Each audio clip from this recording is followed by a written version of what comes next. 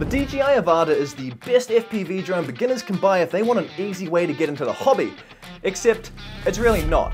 It's plagued with issues, comes with a very particular controller, and to add insult to injury, it certainly really isn't an affordable option for many beginners. So, in today's video, I'm going to be showing you why this drone should be your first, everything that's better and worse with it than the competition, and then also make sure you know what else you're going to need to get out and fly it. But first off, what the heck even is this drone?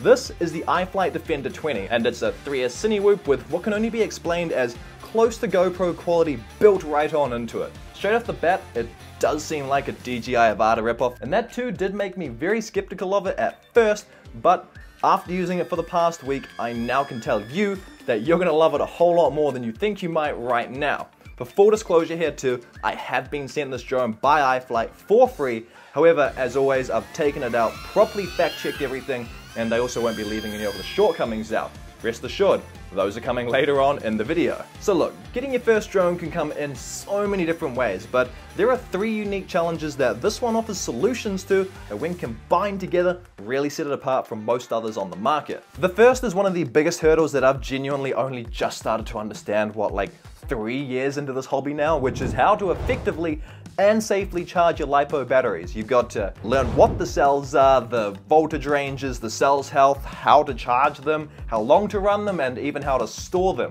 There is so much to learn, and the crazier part is that it's different with every single battery too. So like it did for me, it comes with time and practice, but the thing here is, until you have done the time and the practice, there are a few serious mistakes that you could very well be making that not only pose a risk to your drone, but also your very own safety. So what this Defender 20 offers is a completely different way to charge, store, and use the batteries. It comes with one of these 900 mAh 3S LiPo batteries that iFlight are calling smart batteries. What it does in simple terms is charges via the USB-C charger, which is included. It'll discharge itself down to the correct storage levels if not used for, I think it's 3 days. And it's also got a low battery warning set up on the drone video feed, so you know when you need to land. All of this is not only a whole lot safer, but it's also going to help the battery's life last even longer. The second thing that often gets asked by budding beginners is, can it carry a GoPro for filming? The short answer here is heck no, but that doesn't mean that you're actually going to need one. If you remember from before, I mentioned that it has a built-in, close to GoPro sort of quality camera system, and really, it is exactly that. It's called DJI O3, and it's the exact same camera system that's inside the DJI Avata, so if you've ever seen videos from that, they'll be the exact same quality with this. It actually means there's no additional cost to get great video footage that you can share with your friends, and it even has the potential to one day earn you money if that's an avenue that you might want to take. The third thing that really threw me off when I was getting started was throttle control. That means adjusting the amount of power going into your motors and doing so with, well, control. The lower power that this drone puts out, combined with a little bit of its weight, actually provides what I think, I don't know, it might be one of the easiest to control throttles that I've ever flown. Obviously, at first, this is going to be difficult, and I don't blame you if you get frustrated with it, because I felt the exact same way at first as well. I just think that this drone in particular is going to make the learning curve that little bit easier, and I'm all about making it easier. In fact, over the past month, I've sent my newsletter subscribers exclusive tips, tricks, and even video content that I haven't publicly shared before, all to try and help them become better pilots as easily as possible. So if you want to sign up for that, it's 100% free, and you'll find a link for it down in the description box below.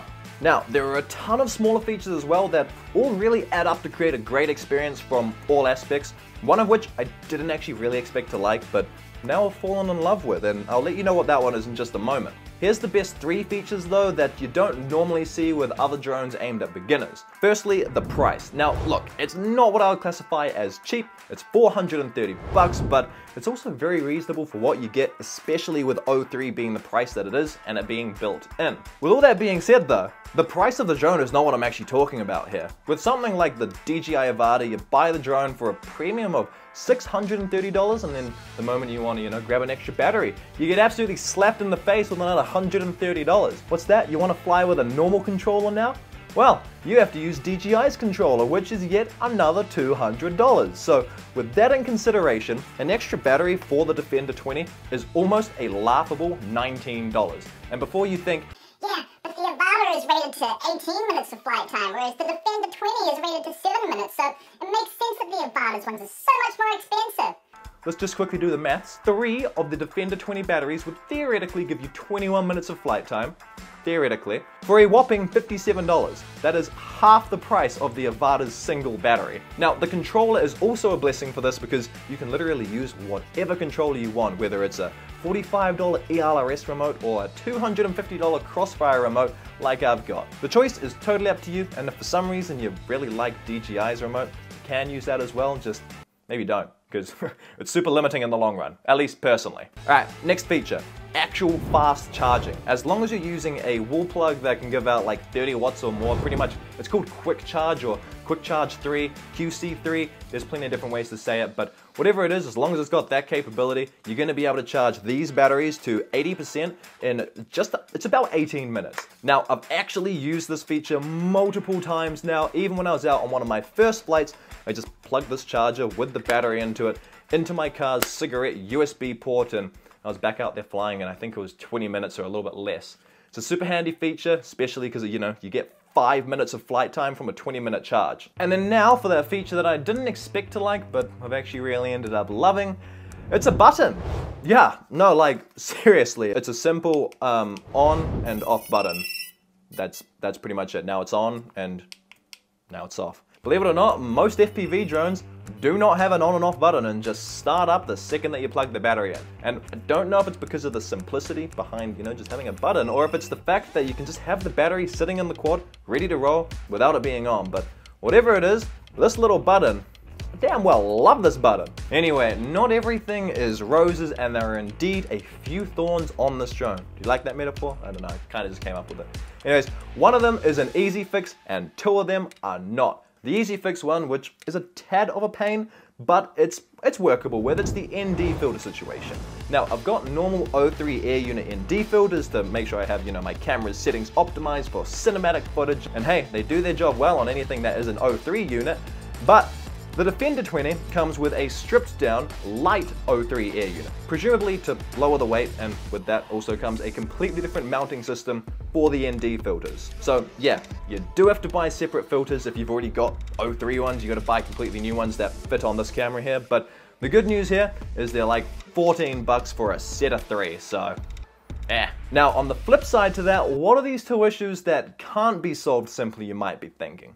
The first is the power. And look, a 3S drone of this weight is gonna feel pretty damn underpowered to most experienced pilots. The thing here is, if you're buying this, you're most likely not an experienced pilot, and so in my opinion, the power to weight ratio is actually pretty adequate. You'll be able to cruise around and chase things like bikes, cars. I mean, I chased the car for a little bit, and that was absolutely fine. Pretty much anything that's less than 75 kilometers, things that, you know, go less than that speed, you're gonna be fine. But once you reach that point, you're gonna very much so have reached its limit. It's not gonna be the drone for you if you wanna dive things, and it doesn't really feel super zippy, and it also doesn't cut through decent wind without introducing a decent amount of shake to the camera. In saying that, it's been pretty damn windy when I've been flying, and I mean pretty damn windy, and this thing does actually handle reasonably well. So it's going to depend on your intended use cases and your experience, but what I can say as someone with 3 years of flying under my belt and multiple different quads, this thing does fly really smoothly, and I feel like its power is suited perfectly to someone who's buying it as a first drone to use and abuse. But then there's this one last thing that just, it really does grind my gears, but it doesn't have too much of an impact on anything, really. That thing is the way that the camera is mounted to the drone. It uses a couple of tiny little rubber mounts that essentially take the micro vibrations from the drone frame out so it doesn't go into the camera. It allows you to have like non-jittery footage and get rid of as much of that jello as possible. The thing is, it works, and it seems to do its job well. What doesn't work for me though is the fact that it also means you can't really hard lock the camera into any angle. So every time you crash or pull out from the carry bag and you knock the camera, you're going to need to tilt it back to where you want it. Thankfully though, it does not shift while you're actually flying, so it's locked in enough for it to be a stable flight without camera angle movement, but yeah, it's a small gripe. Now look, if none of those shortcomings sound like a deal breaker to you, then well, this drone really won't disappoint. However, What will be disappointing is if you're not able to fly it. That's why I've made this video here that runs you through the basics of everything you need to know to get started with FPV drones. That's what controller to buy, goggles, and a few tips I wish I'd known earlier to help me learn faster. So I'll see you over there.